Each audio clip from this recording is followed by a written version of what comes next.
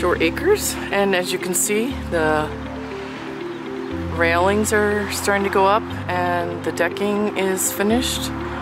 We still have the step we have to do to get up. I'm gonna go up the front door. It's still a construction site. We can't really have anyone on the property. So we're gonna go up this way. This is the front door. We have some of the crew here today working, and they stopped for a minute so we can check it out. So here's the front porch, and like I said, they're still working on it. And we're going in the front of the house. As you can see, there's still a lot of items we need to attend to. They'll be taping and spackling inside here, and putting up this fan, as you can see, and painting, and the flooring still has to be done to carry over from this side. So that's the flooring that will be done on that side of the house. Inside, it doesn't look any different than the last time we videotaped, honestly. I think they've been working on the outside with the skirting, so we'll go back out there in a minute. But it's coming along. Here's the laundry room, and then these steps are being built to go directly out to the deck. We ended up having to do the patio a little longer so that it would give them some room. So here's some area for patio, and this is the other area. And again, we'll have steps going down so that they can reach their parking area. All right, let's go back in and finish up. I guess, let's see, this might be a little closet. Yes, it is. A little guest closet. And up at the top, as you can see, they're starting to put the trim up. And the master bedroom still has a lot of supplies in it. Big room. And the bathroom, pretty much nothing's been done in here yet. They'll be putting in the glass doors. They didn't even put the toilet cover over there yet. So this is all the details that happen. So when the house arrives, it's got all these little rubber bands to have a little give, and they keep the toilet top in here, and we'll just help them out by putting it on. How about that, one-handed? And that little screen, I guess, goes in the door in the window right here. So I'm just gonna put this up here, keep it safe. And again, here's this pretty cabinet. There's the mirror. All right, let's continue. This bathroom too is still set up as if it was traveling down the highway. And again, here's the toilet lid.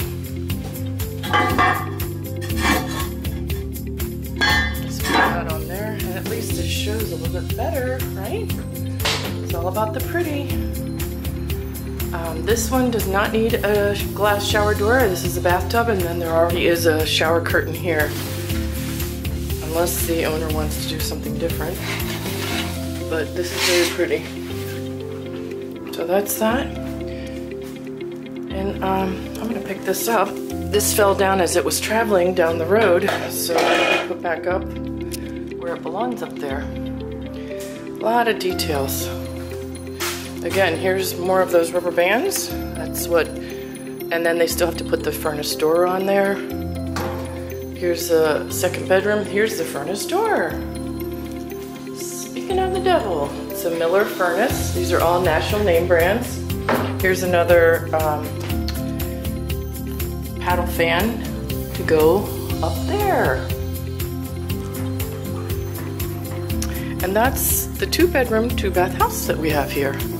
I think the one thing we have right now is lighting. So let's see what turns on when we flick the switch. Okay, that little light goes on. And let's see what we have over here. Along the wall we have dimmable switches. Whoa, nice. So these are all LED lighting. So that's really beautiful. I guess we need to put the light bulbs in these pendants. So that's on the list. And here's all the little rubber bands. We should collect these and give them back to them. This center island has great storage. And it's got electric on the side. That's always a plus. So this is a very pretty house. I'm gonna stand back and see what it looks like with the lights. Isn't that pretty? So no other lights go on because the light bulbs haven't been put up. All right, so I'm gonna go outside and check it out from the outside. We're gonna go walk around down the steps.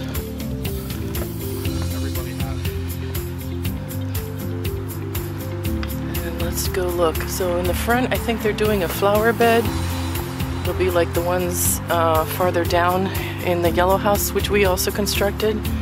So that'll make it a little bit prettier instead of this big thick concrete. But that pretty much shows you how strong this house is built. And then under here, you'll see the anchor that was the hitch, and the steel straps, and the concrete piers that go down into the concrete columns that are beyond the frost line. And you'll see those steel straps that hold the whole house down. It's a really intricate foundation, and we tried to keep this one as low as possible so that it didn't have any higher elevation than the other houses in the neighborhood. So let's see on this side. Oh, they did a great job. They graded this whole area now. The house looks fabulous. Let's walk around this side. I'm